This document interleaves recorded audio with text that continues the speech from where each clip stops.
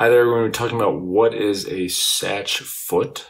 Okay, a Sach foot is a basic kind of prosthetic foot. It doesn't have a lot of movement.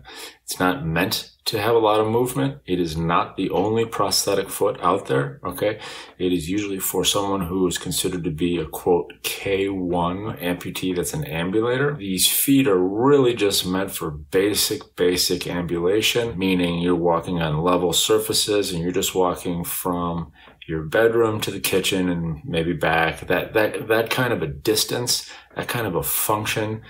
That is what a Sach foot is meant for. Okay, solid ankle cushioned heel is what a Sach foot is. So I hope that this video has helped you on some level. Make sure to read the blog post below for more detailed information. Thanks.